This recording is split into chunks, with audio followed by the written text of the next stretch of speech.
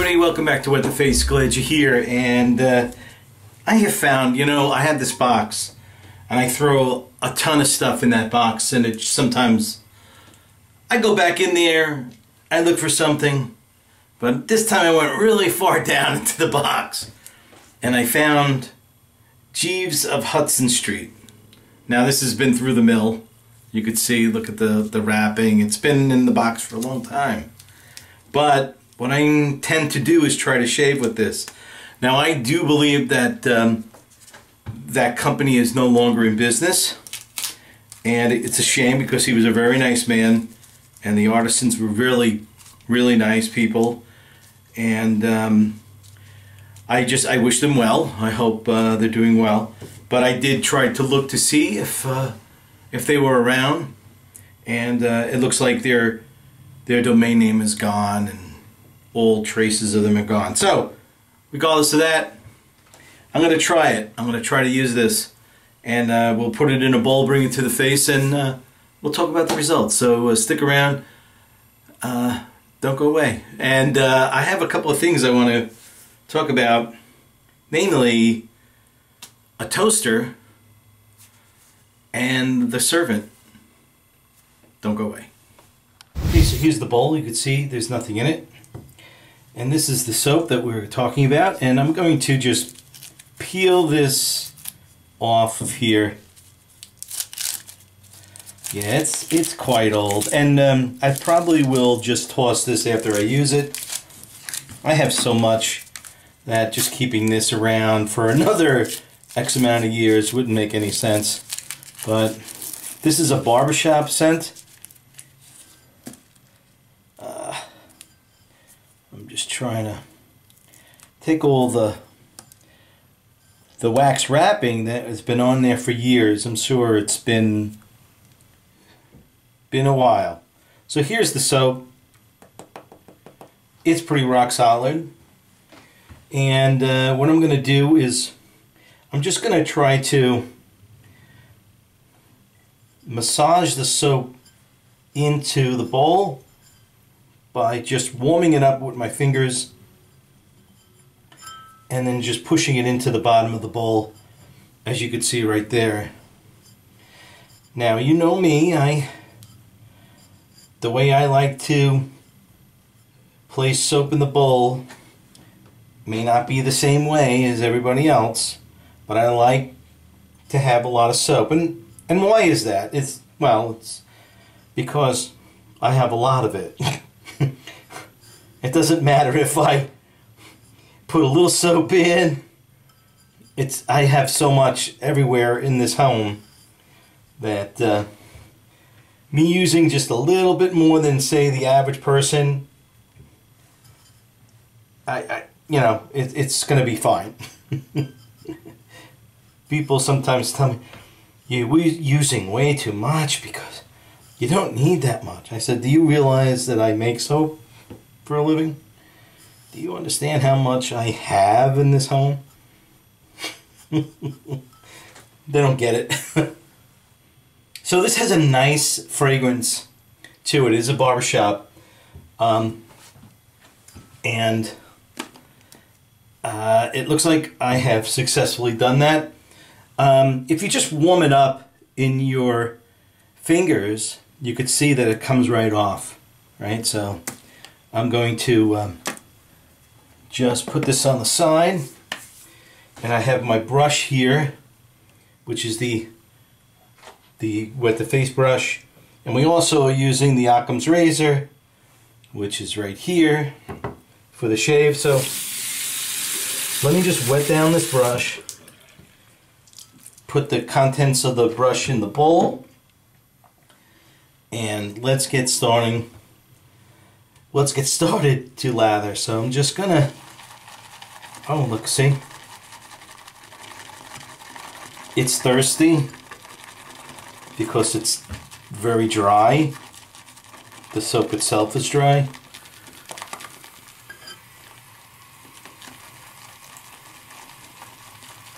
But it's making a lot of lather already. So even though this has been dormant for quite a while, doesn't matter.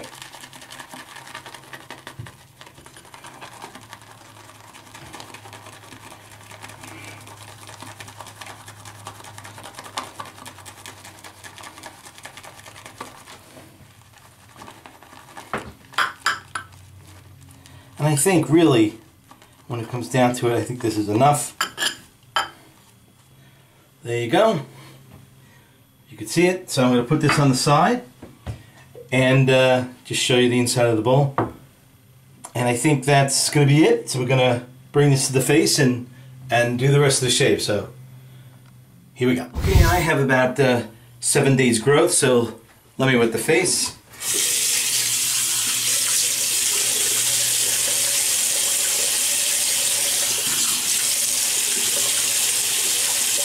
Alright, and this is the, let me just fix this up here. This is the brush. There we go. My hands are now all full of lather. So let me apply it. Here we go. It's going on very nicely. And anybody who has these soaps, I would say use it sparingly, because there's just no way you can get them unless you go to someone who's selling it online, you know, as used.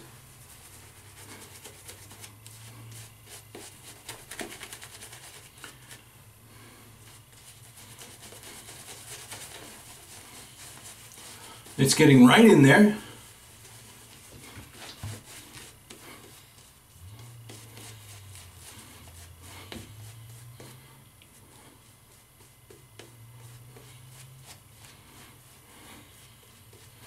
Okay, there you go.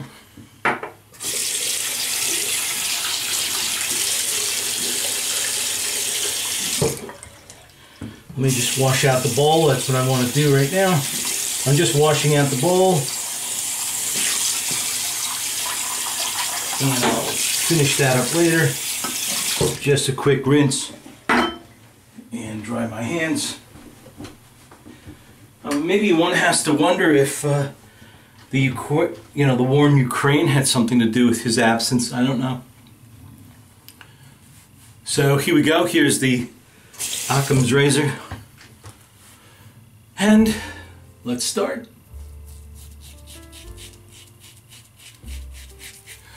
So yeah, I have a story about when I was married. It was back in the 80s. I got married in 88. And we bought a co-op in the village in the woods. It was a nice little place.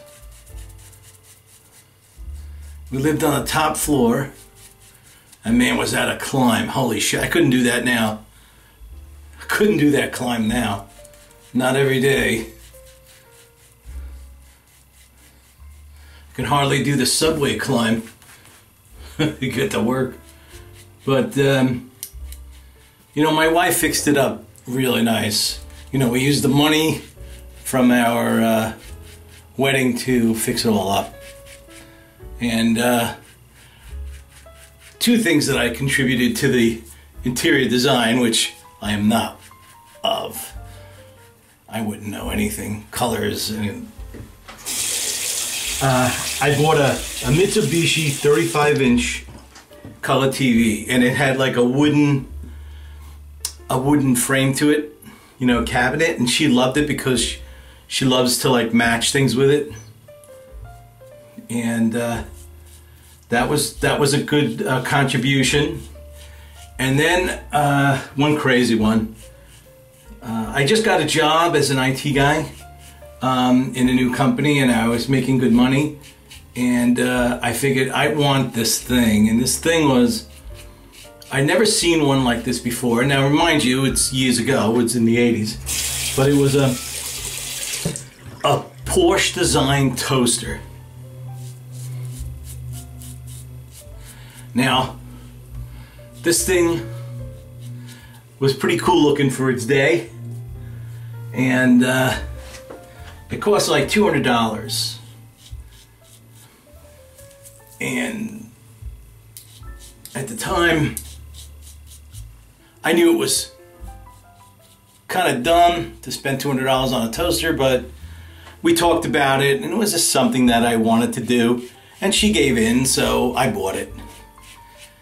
And when I brought it home and set it up and everything, she says, "It's really nice, but," she said, "this thing better last forever for $200.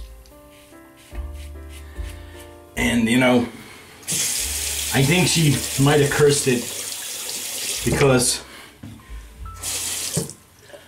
you know, there's new toasters now. They have all kinds of designs and really cool looking stuff. But this damn thing hasn't stopped working since the day I bought it. It is, and I want a new toaster. I want something new. But I promised her, you know, as long as this thing goes, that's the one we'll have. And damn it, man. 35 years and this toaster's still going. It performs the same as it did the day I got it. I don't know what the moral of the story is, but I've never purchased anything that has lasted that long. Even the TV that I owned and purchased at about the same time, that's gone. That crapped out a lot quicker than the toaster.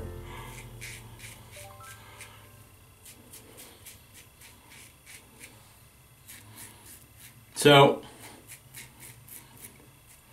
before I kick the bucket, I'd like to get another one. Now, I went on eBay to see, like, has anybody really been showing these, you know, selling these or what? And I found two of them, all like, all of them are broken, and they're selling them for various prices. One was like $50. The other one was $149. They both needed heating elements. They both came with all the manuals and the packaging and stuff. But the third one was in working condition, and it had all the stuff. They wanted $300 for it. So I guess I guess the purchase was a good one because it did last that long, but holy crap, man. I never expected it to last this long.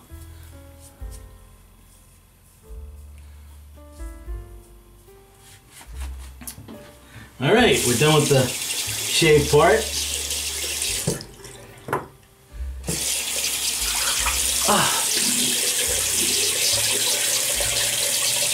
All right.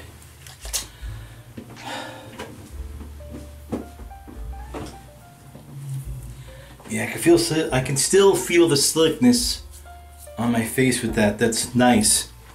And the other thing that I wanted to talk to you about was The Servant. And this is M. Night Shyamalan kind of thing. I think it's on Apple Plus, I believe. And holy shit, it's on its 4th season. The 4th season is still going now. But I did like a marathon on this thing. It was the first, I'm on the 3rd season right now. Kind of like the mid of the 3rd season. And I do recommend this because it is quite impressive. The acting is great. Storyline is good.